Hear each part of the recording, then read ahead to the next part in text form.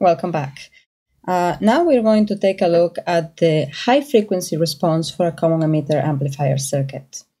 And again, that's just in general terms, not a particular example, so I haven't entered any values. So we're just going to come up with general expressions. But again, the important thing is that you get familiar with the process of determining, what are the capacitances that you need to consider, how do you calculate them, how do you calculate the Thevenin resistance across those capacitances.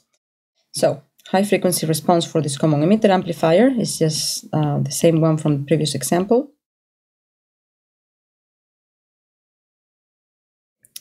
Now, in order to consider the high frequency response, I'm going to go ahead and draw the AC equivalent circuit, just so that we're properly ignoring the coupling and bypass capacitors, as well as DC sources and things like that. So let me go ahead and, so this will be VS.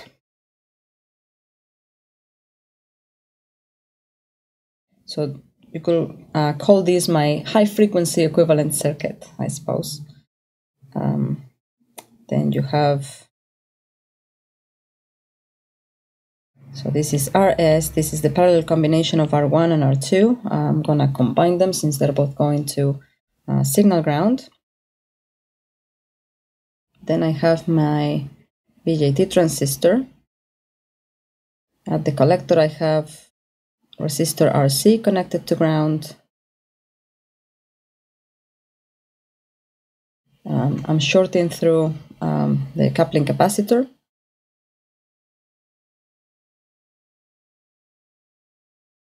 This is RL. This is CL. That's V out. And then in case of my emitter, I am shorting through CBE, and so it's just a direct short to ground. Now let's go ahead and include the capacitances that are going to play a role in our high frequency response. I've already included CL.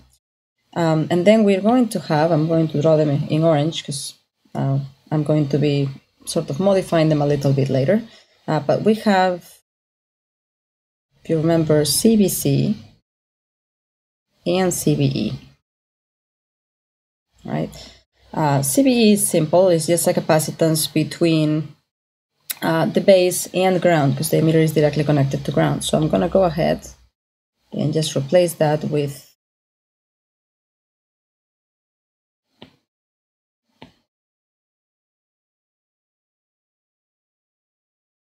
CBE to ground.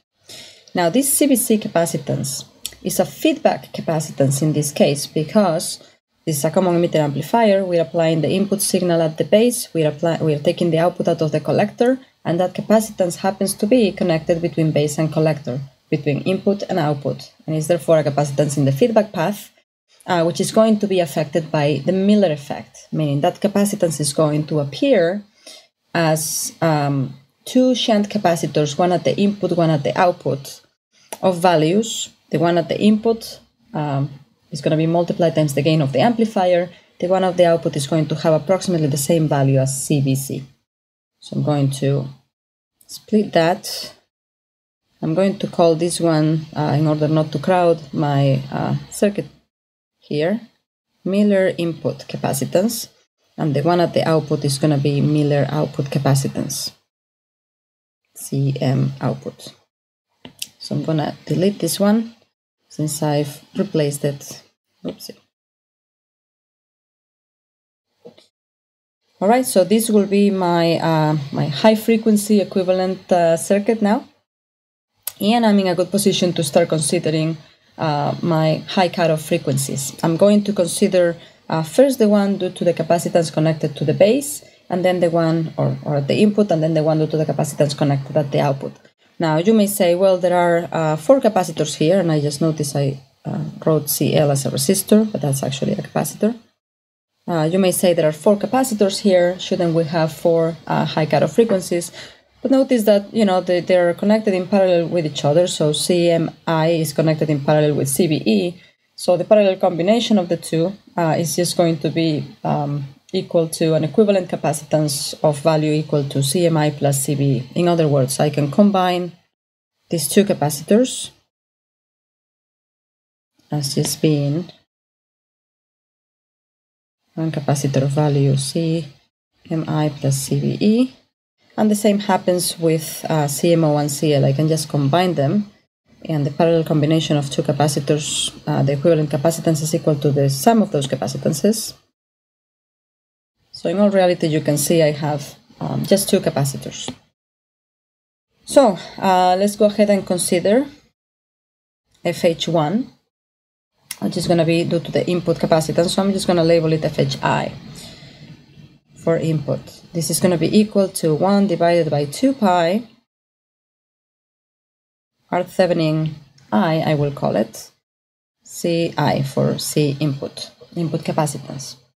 Where I have already determined that my input capacitance is the sum of the Miller input capacitance and CVE. And the Miller input capacitance is going to be equal to CVC times 1 minus A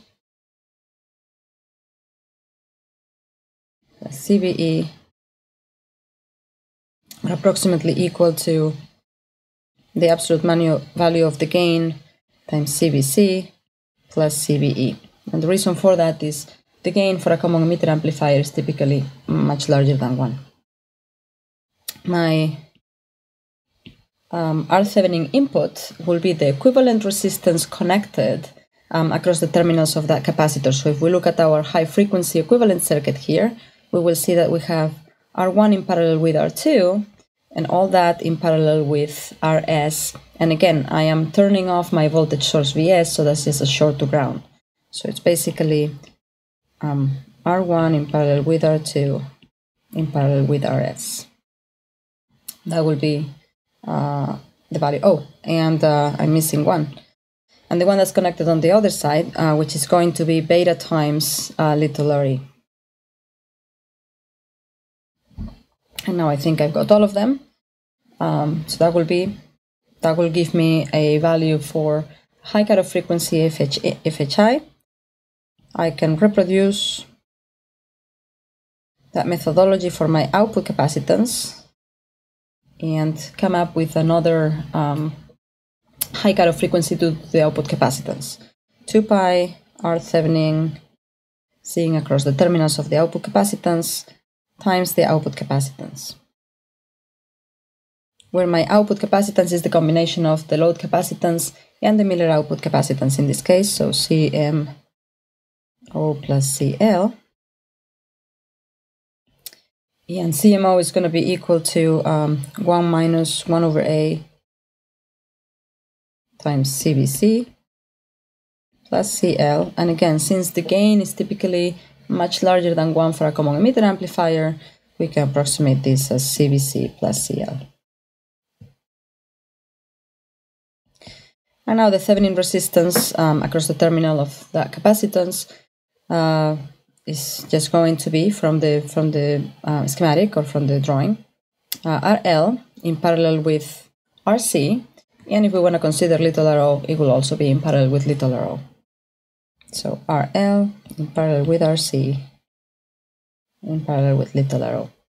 And then I have two values for the two frequencies where I have my two poles, the one introduced by the input capacitance, the one introduced by the output capacitance, and I can consider my overall FH to be equal to the lowest or the minimum between the two, FHI, FHO.